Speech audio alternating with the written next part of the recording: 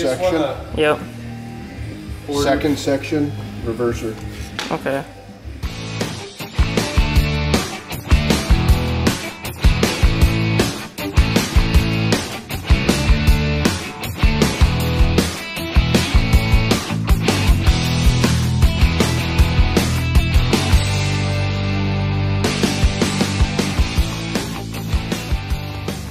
Now you can see where it rubbed. This is the groove it created before. When it, see it? Oh yeah. Oh yeah. Damn. Okay. That was from the clutch or the. That was from. That was what are they called? The packs. The clutch. Yep. A snap ring did it. Okay. That big snap ring. Yep. And what it did is when the clutch slipped past and welded itself to the floater, it started moving like this and it popped the spring, the snap ring. Snap ring was hanging out, spinning.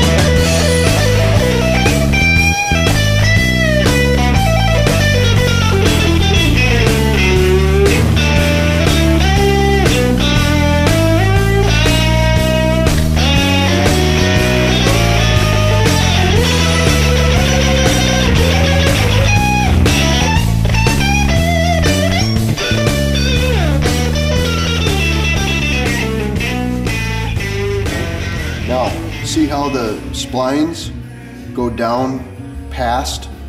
Oh, yep. As long as the springs, wave spring that's up here doesn't get soft, it won't allow this to travel up. Okay. Where the clutch disc will slide past that. Like it did before. Like it did before.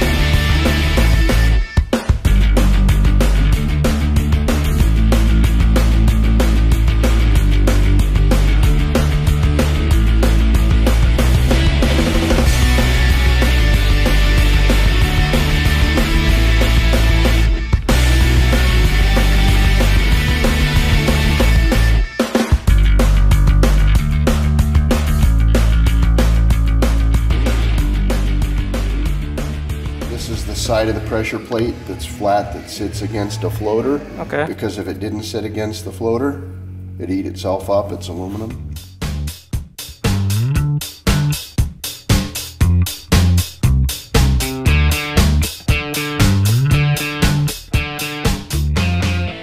When this is all together, see that tension? If that was to lighten up on me and squeeze together too much, that spring, maybe by having too much pressure, when we check the levers, for an example, and overstressing it, you know, then you're going to have a problem where it slips over the end.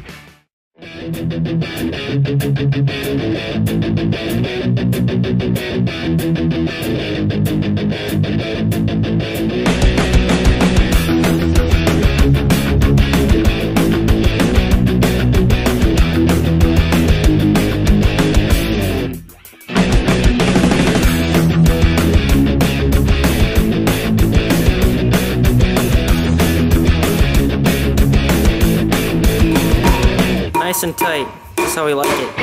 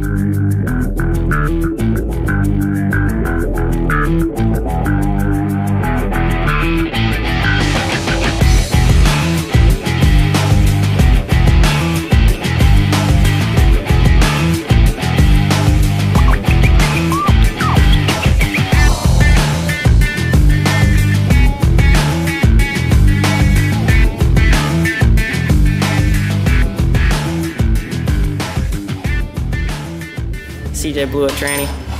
No, I didn't blow it. You didn't get the joke. Blew